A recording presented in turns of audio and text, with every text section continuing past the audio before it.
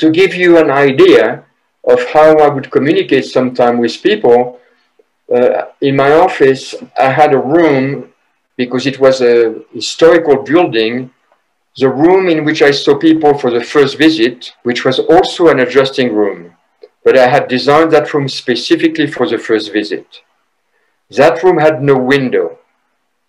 So when I closed the door, it was pitch black. You couldn't see your hand in front of your eyes. So from time to time, when I felt called to do it, I would walk into the room, close the door, and touch the dimmer switch and kill the light. So now that person is sitting on a table, adjusting table. They were waiting for me. I came into the room, I closed the door, and I killed the light. And I would say, that's death. Then I touch the light again, and I say, that's partial life. I keep putting my finger on the dimmer, and I say, that's full life. That's what we do in chiropractic. Hi, my name is Arno, you must be Steven. That was my communication. People got the message. Other time, I would come in, introduce myself, connect with Nick, and say, hi, Nick, my name is Arno. And I would connect with them, asking them, tell me what's going on with you, not tell me what your symptoms are, what your complaint is, what your major complaint is. Tell me what is going on with you. And then 99% of the time, people will say, I have this pain, this ache, this symptoms, this disease. And all I have to say is, I understand. In other words, all I have to say is validate what you just told me. Once I have validated, like, you must be really suffering with those headaches, and I know how that can impair your life, and I really feel for you. Tell me what is going on with you. Bingo! People start talking about their lives, about what's going on in their lives, and soon I can make the link between the symptoms that they're experiencing and the very nature of their lives and the circumstances of their lives. So I reframed it very quickly.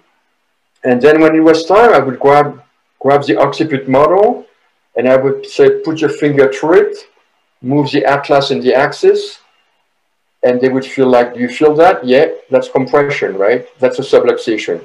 So what we do is uncork the cord by moving the atlas or the axis or any vertebrae below, and freeze the compression. Simple communication, that was it. Time to move on to the neurospinal assessment, to the adjustment, to the potential response to the adjustment, and then to how frequently they should come back. End of the story. So that's my answer to you, Nick, and everybody else. It's not this complex thing, you know. I think you have an experience when you were young that potentially you didn't integrate properly, and we're going to free that experience and that energy and liberate that energy out of your system, and that may affect your symptoms, but you know, and people are lost. They're like, what are you talking about? So keep it very simple, very kinesthetic, very visual. Use common street language. Don't start to say, you know, the cerebral hemisphere generate life force, which is called a forun, which is a unit, you know, a unit of life force, and that flow down the spinal tract, and there is ascending and descending tract, and it comes out through the IVF. I mean, people are like, what the hell are you talking about? Are you with me? Just simple communication.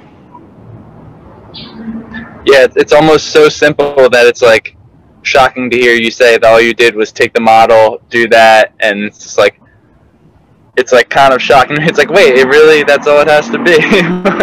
That's all it has to be. The public doesn't care anything about anything, but can you connect with them? Do they feel loved and heard by you? And then what is the service that you render? You know, the dentist doesn't go like, you know, you just open your mouth and you start working, right? It doesn't go, you know, you have a tooth here, and it's part of all the whatever number of teeth that you have in your mouth. And there is an incisive here and a molar over here. And in the molar, there is 3 miles of lymphatic duct in each molar. And I'm going to drill through it and probably damage some lymphatic duct, and there may be some blood coming out of your gum. What the hell? No, open your mouth. Right? Same thing.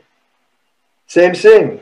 Just direct communication, street language, very simple, very common sense. So if some of you are in early quarter, record or write, how do you convey chiropractic right now to people? And is it successful? Are people saying, can you give me the name of a chiropractor? I want to make an appointment. Or can I come see you in the clinic? I want to make an appointment. If they don't, after you talk to them, then revise the way you talk to them. But then, if you're successful, and the most successful people are pre-chiropractic people or first quarter, then write it down, seal it in an envelope, and when you graduate, wash yourself of your education by taking 6 months off or 8 months off, whatever, 9 months off. Wash yourself of your education, reopen that envelope, and communicate in that simple language to the public.